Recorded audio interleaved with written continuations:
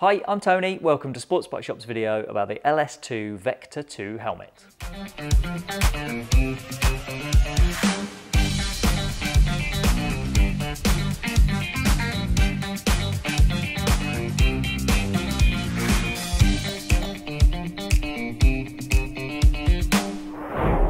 We're seeing a growing number of helmets now that meet the new ECE 2206 safety standard, and this one from LS2 is among them. It's their Vector II sports touring lid, which has a fiberglass shell, a good collection of features, and costs between £180 and £200 depending on the colour scheme. The shell is made from LS2's HPFC, which stands for High Performance Fibre Composite. And looking in more detail at the description of HPFC, and also from weighing this helmet, I think we can safely simplify that, and we can just say the shell is made from fiberglass.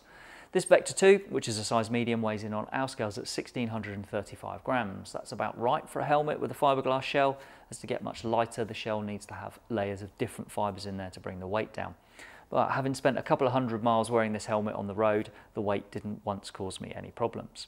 One of the benefits of a fibre shell like this is generally the ability to have more vents than you find on helmets with plastic shells, and this helmet lives up to that.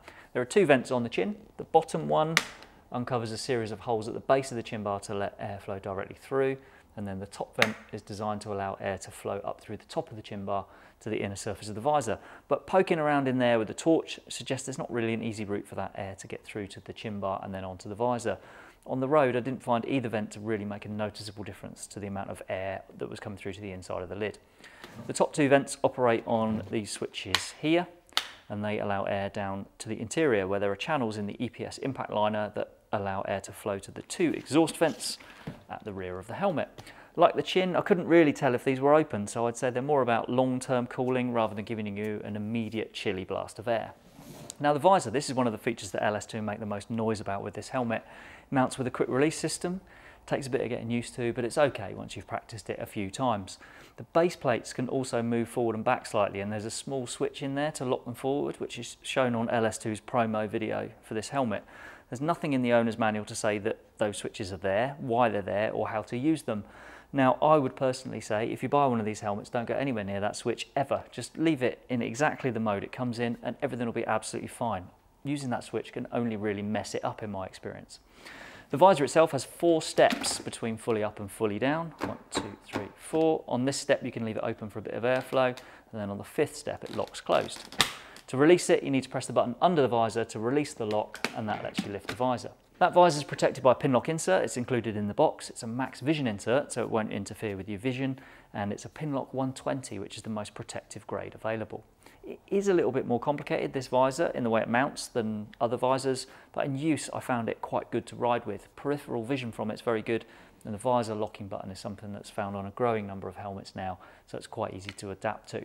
There's also a sun visor behind here. It opens and closes on this switch on the left rim, and coverage from that's pretty reasonable. It's not coated to protect against fog, so you'll need to open the main visor a smidge to let some air in and clear that sun visor if it does mist up. Switch into the interior. This is one of the stronger points of this helmet in my opinion. It's soft, it's supportive, it fits securely into the lid, and it's also got a neat trick of extending around its base here, and this one enveloped my head more than most other helmets do. So I don't normally cover noise in these reviews, but I felt the closer fit around the base of the lid gave this a really good seal around my neck and made this helmet a little bit quieter than most. Behind the cheek pads there are recesses for intercom speakers, and they're big enough for 40mm Cardo speakers, so I would say most intercom speakers will fit in those recesses. As for fitting the intercom itself, there are a couple of issues to get around. Firstly, there's a plastic trim around the base of the lid and it's quite broad, and that makes it difficult or even impossible really to fit a clamp mount around there. And then this sculpting on the shell means it's a smaller surface to stick an intercom to with a self-adhesive mount, which is really what you'd need to do.